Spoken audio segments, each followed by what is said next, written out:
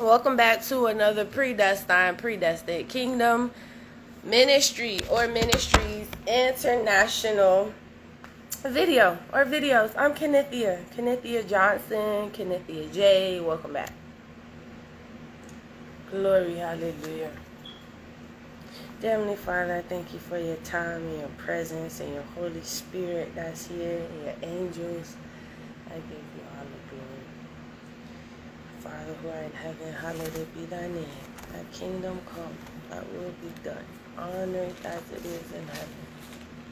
Give me this day my daily bread. Forgive me of my debts. Forgive me of my debts, as I forgive my debtors. And lead me not into temptation, but deliver me from all evil. For thine is the kingdom, power, and the glory. Amen. The Lord says, when he says posture, stand in position, that's being right where he tells you to be at when he tells you to be there. Okay, it don't always mean you at your altar, hands down on your knees. You could be in your car. You could be anywhere. And so the Lord just wanted to break down what he says when he means get in position.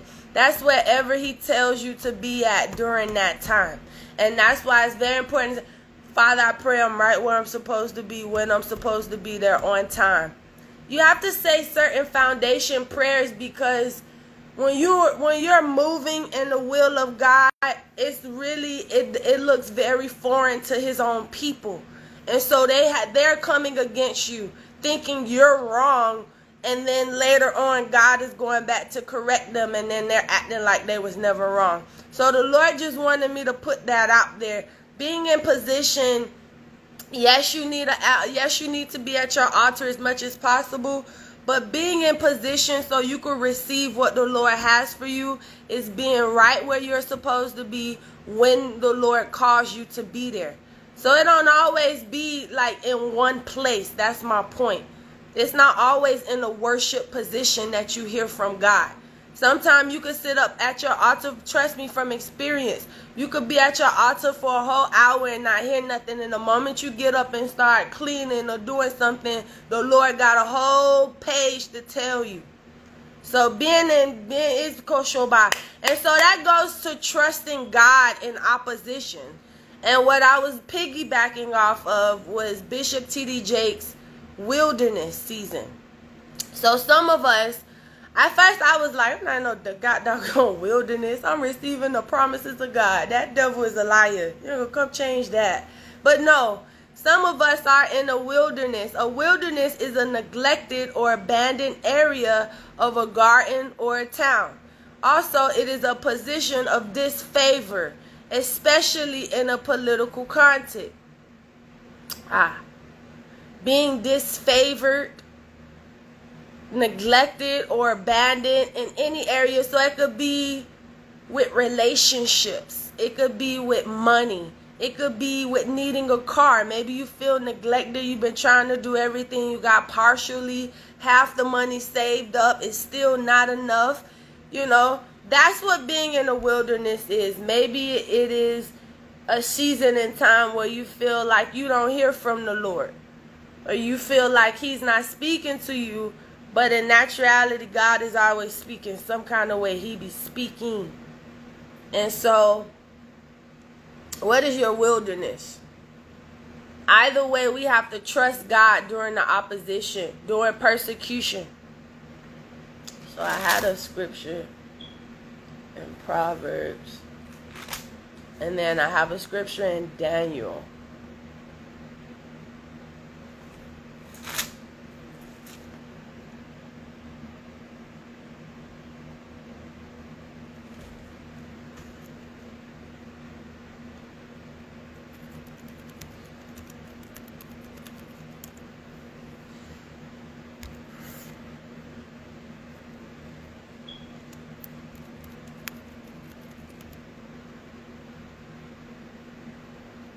It's Proverbs 21,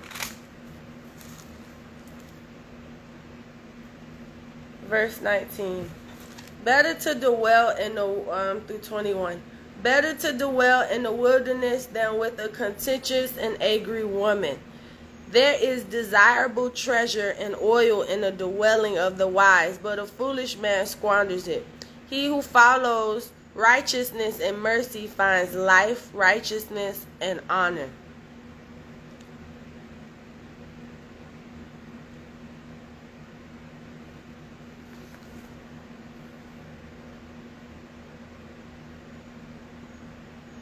When you're in the wilderness, we have to trust God in opposition. And Daniel 3 verse 18, I'm just reading. I'm not. They didn't say all of that, but the Holy Spirit is. But even if he does not, we will not serve your gods or worship the image of gold you have set up.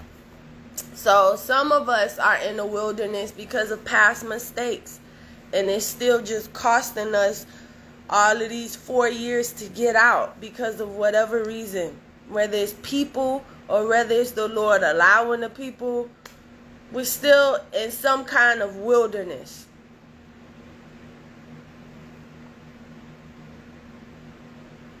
Are you serving the right God? Are you serving the Lord God Jesus Christ? Have you given your life to him? Because that will cause you to stay in the wilderness. Is he ordering your steps every day?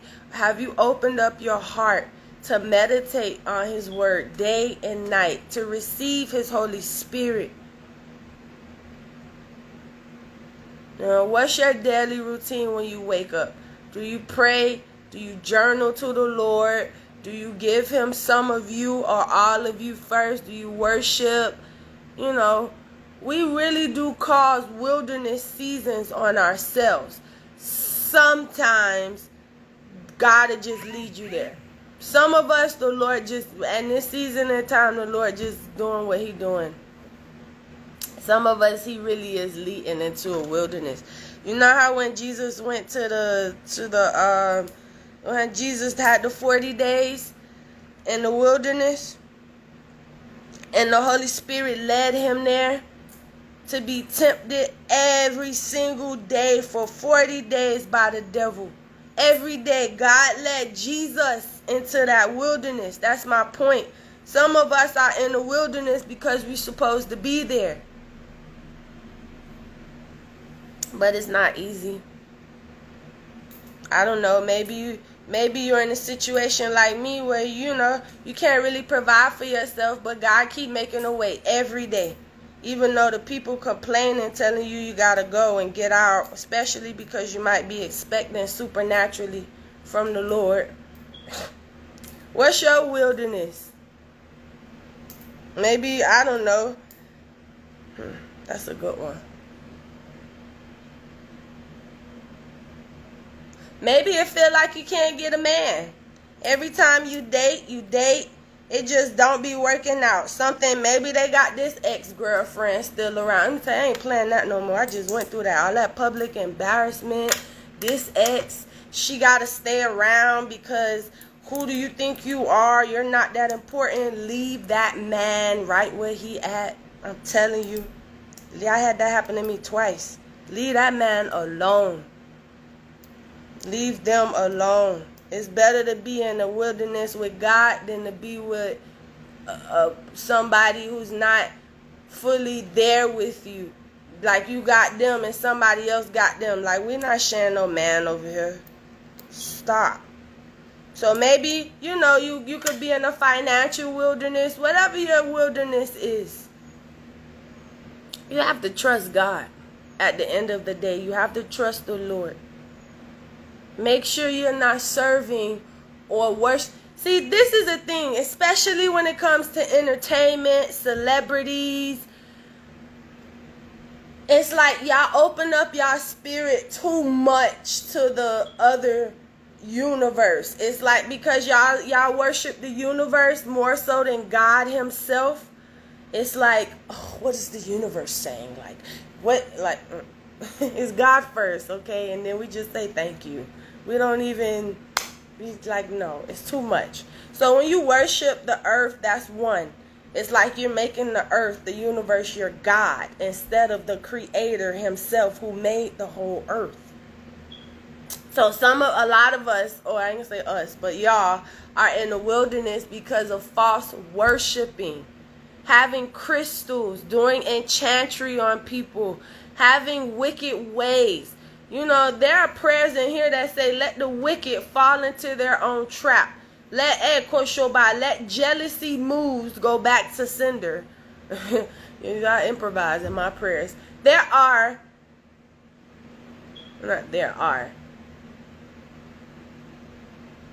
But we are not to worship any other God than the Lord God Jehovah, Jesus Christ, the Lord God Jesus Christ Almighty. And when you start opening up to crystals and all of that, you're opening up your spirit into a whole nother gateway that is not of God, pretty much. It's just, that's not the way the Lord God do things. And at the end of the day, you just got to make a choice. You can ask questions. You can say, I was raised like this. You can say, I've been doing this. But ultimately, that's what dying to self is. That's you choosing not to do anything your flesh would have wanted you to do in the first place. So you die to yourself because now you're all about Jesus. It's not about what Kenithia wants no more.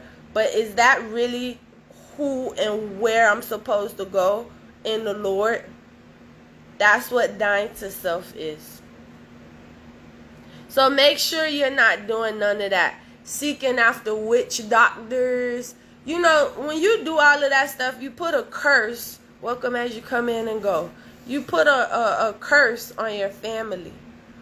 And every curse be lasting for like 4 generations. 1,000 years. It's 1,000 years. Says the Lord. It's 1,000 years to him. 4 generations is 1,000 years to the Lord. You can see what kind of time we're on. So don't do don't do psychics. If you go to a psychic, you're opening up your spirit to them people. I went to a psychic. It ain't get me nowhere. You're not supposed to do that. I went to a psychic years ago before I answered the call. Before I answered the call, I went to a psychic. Don't do that. It really do be consequences. And it be more so smaller, and then it turns into big. Because at first you don't even know the Lord judging you and dealing with you. Like stuff just keep happening. It could be so small till one day you look up. This going wrong, that going wrong, that going wrong. And then when you go seek the Lord, what does he say? Remember that time you went to that psychic? Remember that time you put that spell on that? Remember you tried to kill this person with a love potion, a love spell. You wanted them. Hey, the Lord sees everything. And so we ought to trust God in opposition, especially during a wilderness season.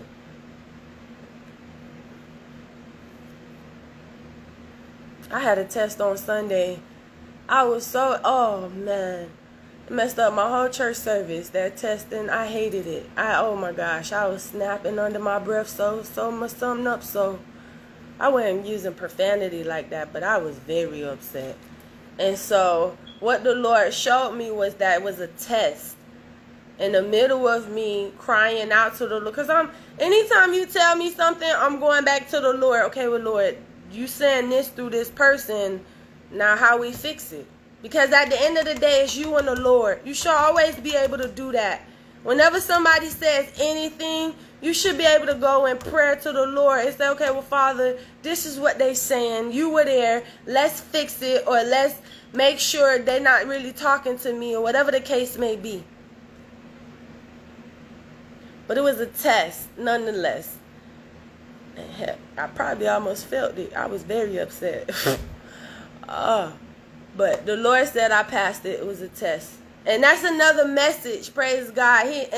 Like hours later, because I work really hard to not mess up people's church service or be the problem. I try really hard not to be the problem, and sometimes I just be being a problem, and that's when I know it's the devil. Spiritual discernment. That's how I know who's speaking to me and what. Because the Lord knows I'm ready. He keeps saying I'm ready. So anyway, it was a test, and you passed, and your blessings are coming. Okay? It was a test, and this is not for everybody in the wilderness. But to some, when the Holy Spirit hits you, the Lord says it was a test, you passed, and your blessings are coming. And so that's what trusting God in opposition is. Sometimes you don't have money to eat. You may have to eat French fries like me some nights because of the leading. You don't even have a car to get to no job or no real help. People that really want to help you out of love. You got to trust God in the opposition. I pray I have a blessed day. Okay, this is a good one. Shalom.